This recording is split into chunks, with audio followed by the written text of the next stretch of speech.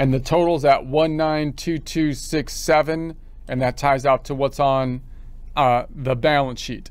If I go to the tab to the left and I go into my expenses, we could sort the bills now. Once again, I'm going to close up the hamburger, and we can see the outstanding items here, and then we could pay them. So let's actually go to the pay bills now. So there's multiple ways we can get in there. We have the drop down here, the pay bills. We have this item, so we can go into the pay bills. We might be able to select, by the way, if I close that out and I go back in here, I'm going to go into my hamburger expenses. If you were to group, if I wanted to pay these two, for example, and then I go into my pay bills, then yeah, I thought it might check them off. It doesn't check them off, but we still have them within here as well. So notice this is another screen that's basically sorting all of the bills that have been entered that have not yet been paid. So when we look at this pay bills form, this is basically a pay bill data input screen, which will actually create, or could create, multiple pay bill forms, because each one of these that we select are going to be another bill that we're going to be paying. So let's say that we paid, if we want to pay these two, for example, then we can choose the method up top. So oftentimes for many people it'd be coming out of the checking account, but we could have the savings account or a credit card type of account that it might be paying through. Let's say the date of payment for us, we're going to put it in the future again. So sometime in after these dates, let's make it the 1/9. And then if there are check numbers, then we're going to enter the check number here, and we'll have to actually print the checks. If there are no check numbers, then you might not have the check number. If you needed the check number to be printed, or you can say print later, and then we can go into that area where we saw earlier, which was to print, which would be to print the checks. Now, to physically print checks, you have to actually buy the checks, physical checks. You can't just print them on a blank piece of paper and put them into the system. But oftentimes people might be doing electronic transfers these days. So you might be using an electronic transfer. When we enter this, what's this going to do? It's going to be decrease in the checking account. That's what a pay bill does. And the other side will specifically not be going to any other account other than accounts payable. This screen means the other side is going to accounts payable. So it's like a check form, or it's going to be multiple check forms or expense forms, similar, right? But they're going to be, the other side's not going to go to any other account other than accounts payable. Decrease the checking account, the other side goes to accounts payable. So if we did it here, if I said this was a pay bill form, it's basically a check form. What would that do from a journal entry standpoint? We'd say that it's going to be accounts payable going down and the cash is going down. And these are debits and credits. So if and I'll just use the 120 in our example. So the cash, there's nothing in the cash. So in our case, cash is going negative, and the accounts payable, I'm going to say F2 and then say, let's do F2, and accounts payable goes back down. Notice that there was no impact on the income statement, any of these accounts, in that second transaction. So no impact. The 120 has already been included, and now we're just taking accounts payable back down, and cash is going down. Although it's a little bit more complex over here because we also have the subledger we have to deal with, meaning tracking the subledger by vendor. So let's save it and check it. Well, hold on a second. Okay, I have saved it. Let's go ahead and close it now.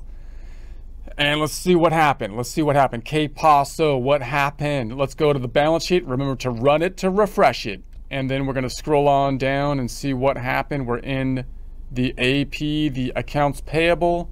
And we can see here we entered these bills. Let's make the, what if I scroll down a little bit, make this a little bit wider. We entered these bills, and then we paid off 2 of the bills. This last one, I didn't put a dollar amount in it. That's why it was weird. I didn't add any dollar amount. But in any case, notice how you can tick and tag these off, right? That's what the accounts payable account will generally look like, although it can be quite complex when you have a whole lot of transactions going in and out of the accounts payable. You can also see that pattern of it ticking and tying off when we go to the detail account by vendor, running to refresh it. We can see, well, here we're only showing the outstanding bills in this particular account. We could customize this to see if we can get the all of the activity of it increasing and decreasing, but let's not dive into that right now. Let's first go and see the activity by going to the first tab, open up the hamburger, and then scrolling down to the expenses.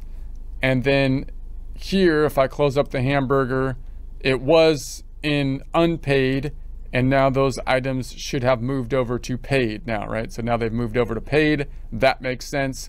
If we go to the expenses tab, note that you could search for these items. Before we searched for the bills and then the open bills. They're no longer in the open bills.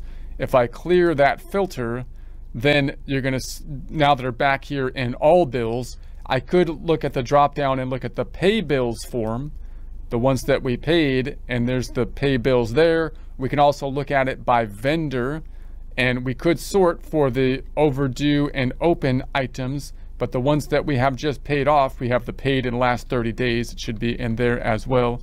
But let's clear the filters and let's look for our vendors. Here we go. Let's just look at vendor 5. We can see the activity. So if we talk to the vendor, of course, we can say they're going to say, did you pay us? We're going to say, yeah, we entered the bill here and it was paid. The pay bill happened at this time, right? And if it was a check, then we'd have to see if it cleared or not to see if it cleared the bank feeds. But if it was an electronic transfer, we could still see if it cleared, but it should clear a lot faster that way. Now, just note, when you enter the bill, another way that you might do this, if I hit the plus button, if we enter a bill here, you might think, well, what happens with the bank feeds? What if I'm like pay the bill with the bank feeds, and then I just match the payment that comes through the bank to the bill form? So you could possibly be able to do that.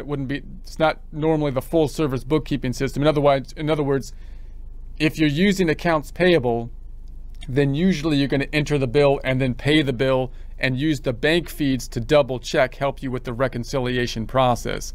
But you might think it's possible to enter the bill and then you might search through here and say, okay, which bills do I need to pay, the unpaid bills, and pay them with an electronic transfer, right? Pay them electronically, and then allow the electronic payment to go through the bank feeds, right? And once it goes through the bank feeds, you'll see them in the bank transactions. So we'll talk more about this later, but you could then go to the transactions, and if I went into my checking account, I might see the payment going through here, money going out, and when I see the money going out, I might be able to find a match and see if I can match it up basically to a bill. So you can see the bill forms here are one of the things that you can match it to. And if you were to do that, then you would think QuickBooks would basically enter the transaction of doing the pay bill form. So we'll talk more about that when we get to the bank feed area. But again, if you're using accounts payable, then you're probably going to go through the whole process of bill, pay the bill, and then match the bill, do the bank feeds, or use the bank reconciliation process. So we'll continue on with more of our journey through the forms in following presentations.